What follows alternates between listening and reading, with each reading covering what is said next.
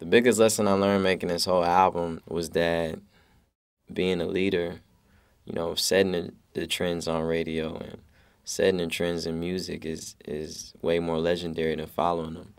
Always just tried to keep it real and organic and innovative, keep that Detroit soul, man. Tell them that I need more. Tell them that I need more. I call Detroit home. I call the west side of Detroit home. And that's where my heart is. That's where I became a man. That's where I had to earn my city's respect. The best part about Detroit is my grandma's house. Gotta be the best part about Detroit. I did everything in that house. Rode my bike for the first time, lose my virginity, get my first car, used to wake up to pancakes every Saturday morning. Like, those are the memories that'll forever be in my head.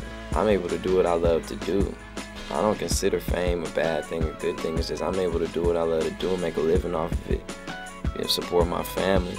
Last time I felt truly overwhelmed was the minute my album dropped. That was the most important. That was the happiest day of my life. But for me, it was like since 12 years old, man, this is the shit I've been dreaming about. This is like everything. I'm excited, man. You know, I really want to be one of the leaders of this new generation, man, and just make new shit. You know, be that Detroit player, set these trends, man, and be legends, you know, go for the glory.